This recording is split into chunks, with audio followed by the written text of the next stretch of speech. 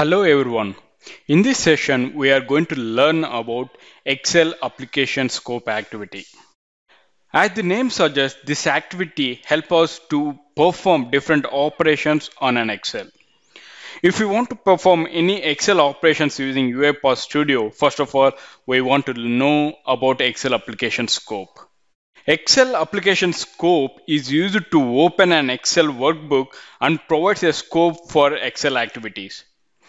When the execution of this activity completes, the specified workbook and the Excel application scopes are closed. To use Excel application scope, Microsoft Excel should be installed on your system. First of all, we need to check it out. The Microsoft Excel has been installed in our system or not. How can we go ahead and check it out?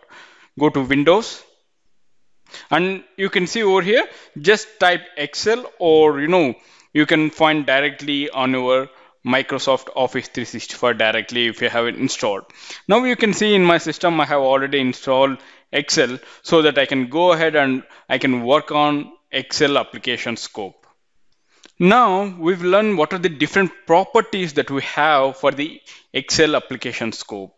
First one, display name, AutoSave, create new file, visible, workbook, existing workbook. Along with these important properties, we're also having EditPassword, password, and also read only. These are the main properties that we have with Excel application scope. Let me switch to UiPath Studio. Now I have created a process with Excel project. Now we are in the main.xaml file. Let me go ahead and double click on that. Now we have opened main.xaml file. You can see over here we are having a panel over here. Now let me go ahead, first of all, as a first step, let me drag and drop sequence onto my panel. So I have selected the sequence and dropped over here in the main panel. So if you want to give any name to this sequence, go ahead and give the display name over here. Now I'm going to say Excel panel. I'm just giving or else Excel sequence. It's a better idea to give the proper naming convention. And let me go ahead, let me click on enter. Now you can see the sequence name I have given as Excel sequence. In this session, our main agenda is to work with Excel application. Now, how can we go ahead and get the activity and where we can get this Excel application scope activity? So if you go to activities, you can find app integration. Let me expand that. And over there, you can see Excel. Over here, you can find all the Excel activities which we are going to work in the UiPath. Now you can see there's the table processing. Along with that, you are having different Excel activities. Now in this session, what we are going to do, we are going to work with Excel application scope. You can find it over here. Let me go ahead. Let me explain you once again the root over there. You can see under available, you will find app integration. Under app integration that you can find Excel.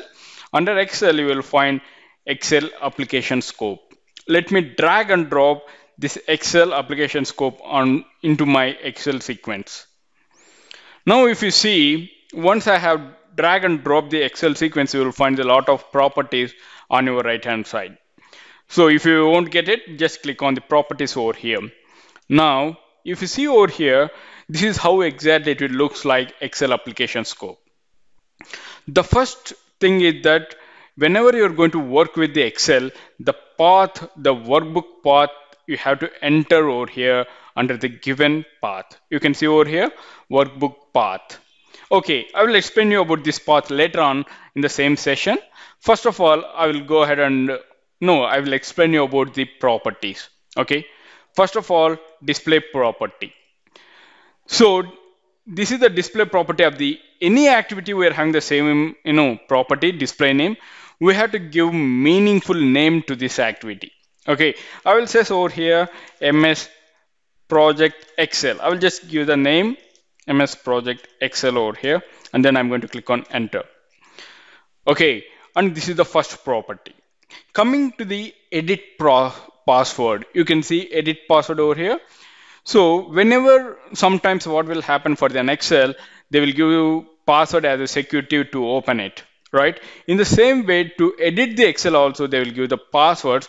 So if you want to edit the password edit the Excel which is having the password, then you can go ahead and give the edit password over here.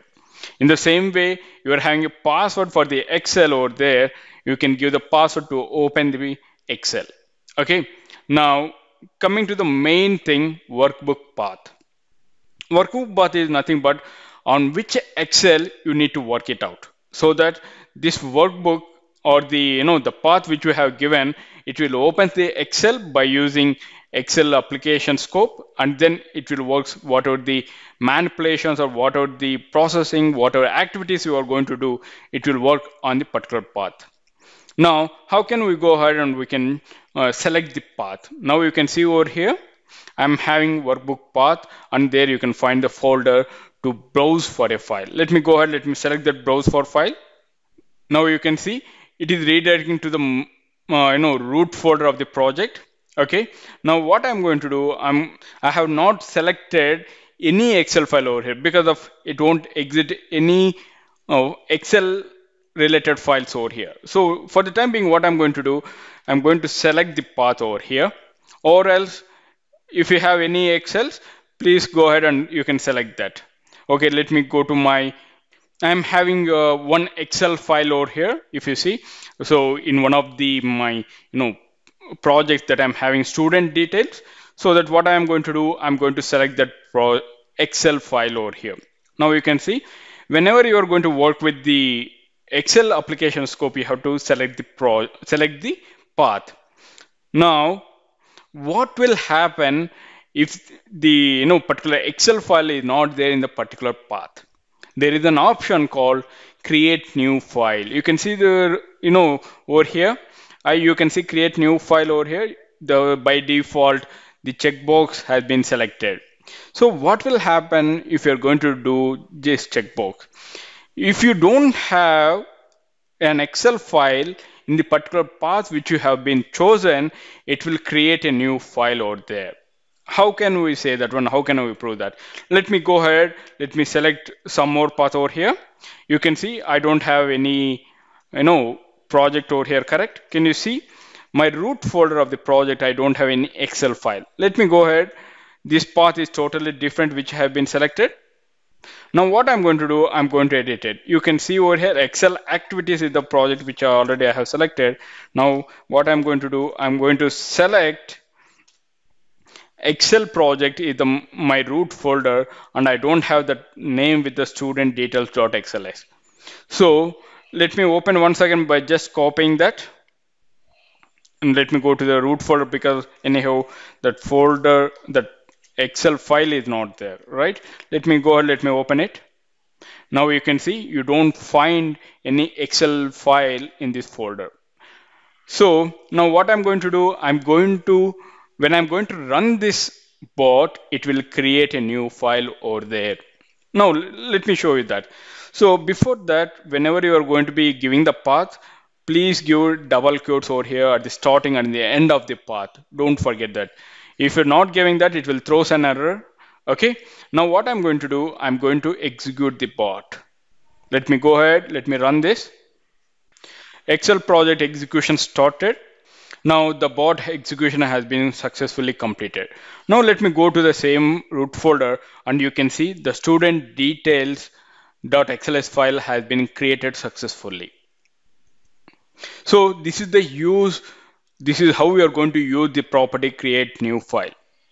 Now we'll see the next property, AutoSave. By default, this one also has been selected. So what it will do, it automatically saves the workbook whenever any change is made to. If it is disabled, you can't save the changes to the Excel file. This is about the auto save purpose. Now we'll talk about the visible. Can you see? By default, this is also selected. What will happen whenever you are going to execute the bot, during the execution time, all the operations will be visible. If you are not selecting this visible property, it will be by default at the backend side, all the operation will be happen. So it is better to select this visible by default has been selected. Now we'll talk about the another property, workbook. So whenever the Excel application scope has been executed, the complete data from the Excel sheet will be stored in the workbook application variable whenever it is required. Like, if I'm going to give any variable name in the workbook application over here, so it will store the data type with workbook application data type. So that what will happen, it will store the entire complete sheet output in the workbook application. So what is the use of that? So by using this data type, we can use this variable or this workbook application in another Excel application scope. That is where we are going to use workbook variables as an output. Now you will see the last property, another property, not last property, another property, existing workbook. As I mentioned above in the workbook, so we can use this workbook application variable into another Excel application scope activity. So how can we achieve that? By using existing workbook. Okay, now this is the different properties what we have. Along with that, we are having read-only property. Can you see read-only box? The checkbox is not selected. What does that mean? See, for and suppose if you don't want to modify any kind of data in the Excel which we have, so that what I have to do, I have to only read the Excel file without making any modification. So at that time, what I'm going to do, I don't want any modifications in the Excel, but I want to read the data from the Excel. At that time, I will select read only box check so that I can't make any kind of edits in. These are all the properties what we have in our Excel application scope. Let me repeat again. We are having different properties of the Excel.